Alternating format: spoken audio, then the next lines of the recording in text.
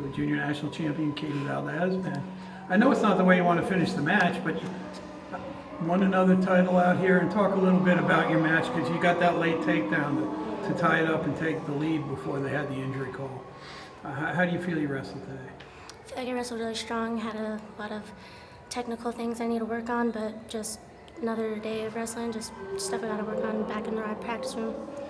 Yeah, talk about this season. I mean, you couldn't wrestle a high school year with injury. How hard was that for you to sit out, knowing how much you love to wrestle and, you know, you like to go and wrestle in all the big things, right? Yeah, it sucked, but it helped with my mentality, like helped me stay mentally strong and focus on the mental aspect of wrestling instead of the physical aspect. So, Katey, when did you get back on the mat? Or how much training did you have before Fargo? About a few months. Okay. Yeah, you were able to get a couple of tournaments in, but you couldn't go to the state tournament in high school. And, you know, well, you went, you were wearing all kinds of things like on your legs and stuff, right? Yeah. It must have been hard to watch, though, wasn't it? Yeah, it sucked, but it helped me learn how to study my opponents properly.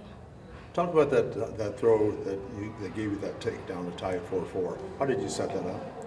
I knew how she was pushing in, and I knew like where she would put her head, and I knew like as soon as I felt the right pressure, that the throw would open up.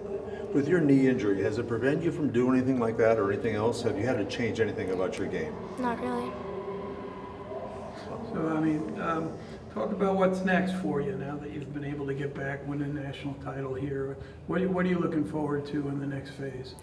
Making a U20 world team.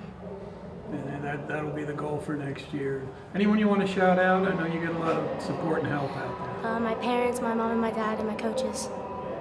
Who helps you the most overcome this injury? Not just the physical part, but all the emotional and all the psychological stuff that goes with it. Definitely my mom and my dad and my coach, my head coach. I'm just trying to understand how tough it was for you when you were overcoming. It was pretty rough, but I had a strong support system helping me throughout the entire thing.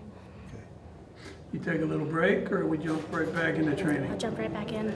Well, hey, congratulations. Yeah, it looked like you really have confidence in your wrestling again, right? Yeah. Outstanding. Thank you, Katey. No problem.